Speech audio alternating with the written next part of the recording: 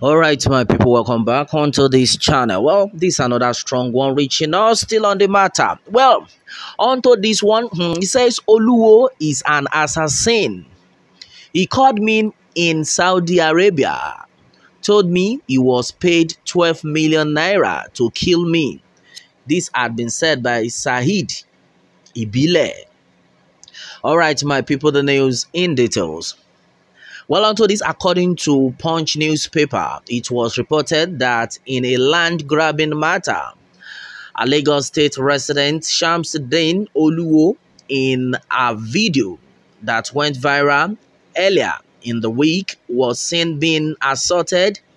A man, Saheed Ibile, who was labeled a land grabber by the victim.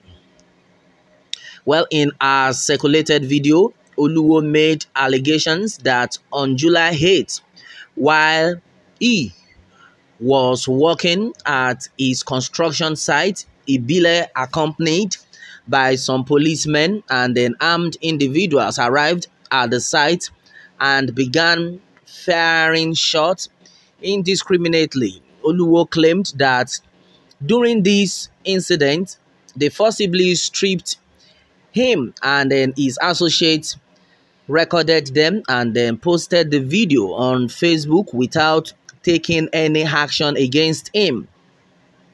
However, in response to these allegations, Mr. Ibile, speaking to our correspondent from the Punch via telephone, expressed his remorse for his overreaction and then described it as an act of self-defense. He said, and I quote, "I owe Nigerians an apology for overreacting and stripping him, Oluwo, naked, but it was an act of self-defense. Oluwo is an assassin. He called me in Saudi Arabia and then told me he was paid 12 million naira to kill me. He is a renowned hired assassin and then I will prove it to Nigerians." He said, if I could part with 100 million naira, he was ready to let me go. Upon my return from Saudi Arabia, there was an actual attempt on my life. I was prepared to defend myself, not out of joy, but because when someone threatens your life, you can't afford to underreact, he said. He additionally stated that Oluwo had admitted in the presence of the police to being offered the sum of 12 million naira to carry out the assassination on him. However, it was nothing that Punch reported that they couldn't independently verify the claim that was made by Ibile.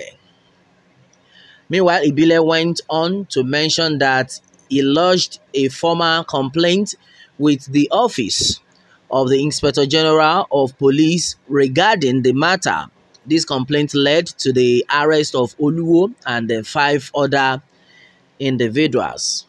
All right, my brother, my sister, this is the story that is actually reaching us right now. A lot of things are actually happening. Well, the only thing I think we all need to be prayerful about is that God should just give us that heart and then direct our footsteps in the right manner.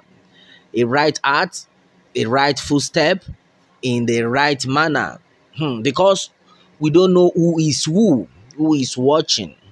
I always tell my people, when somebody is being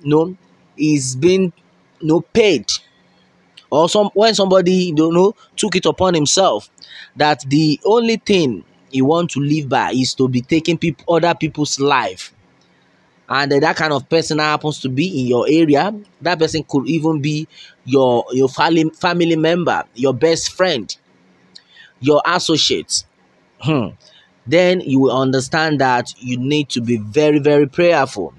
You don't know who is who. Some sort of people, their job is just to take life.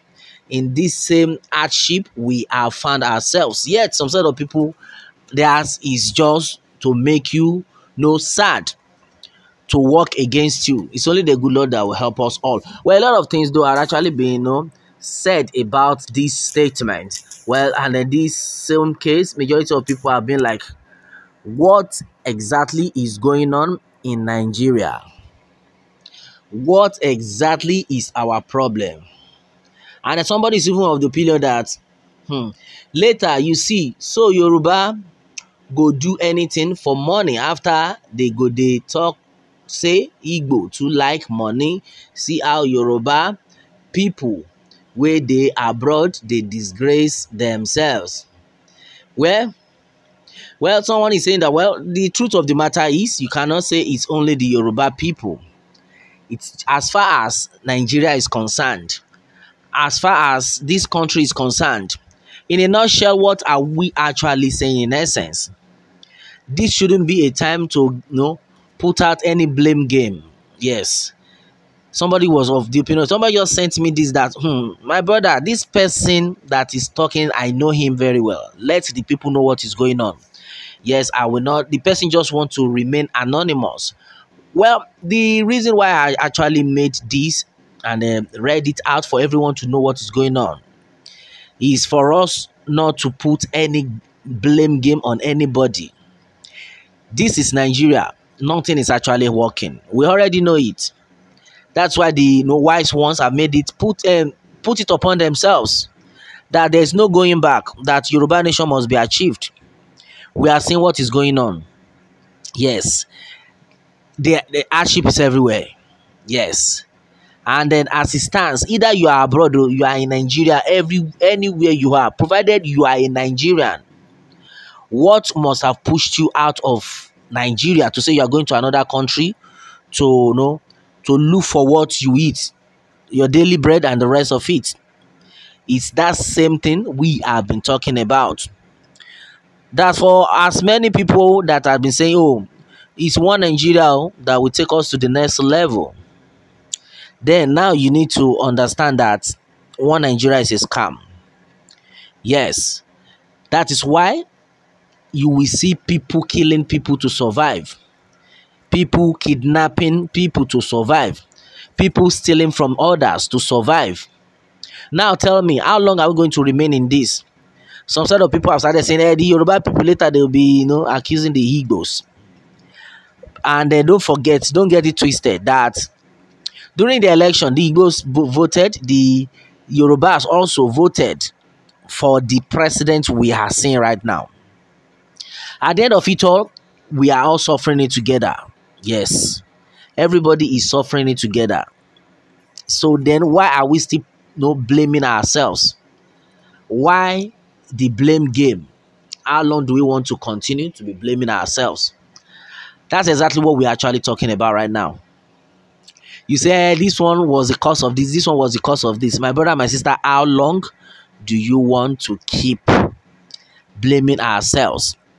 I've said it times to that number. The only solution is one voice. If this one says, I'm getting now the other tribe, now there be the problem.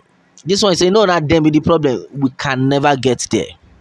But when we have that one voice, a lot of people, as I speak right now, are in kidnappers' den. You will not believe it. They are crying. Some are just being kidnapped in that same Nigeria we're talking about, because there is no one voice. Everybody is going in separate ways to support politicians. And they've forgotten that when the politicians, when they get there, the only people they remember are the people around them. That's why they call them party government. Yes. They will not remember that you even kill yourself for them. You can imagine the last election, a lot of people died and the rest of it. Where are they right now? The person that wants to be there is still there.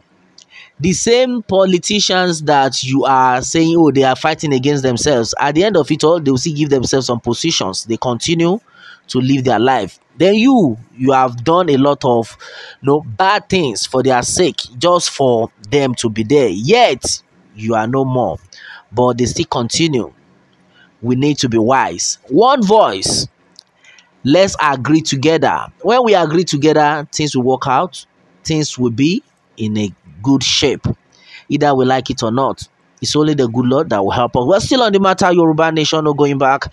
Exactly what it is, exactly what the people are talking about. What more can we say? Meanwhile, let me have your own take, my people, on this. And remember to subscribe for more updates if you're just joining us on this channel for the first time.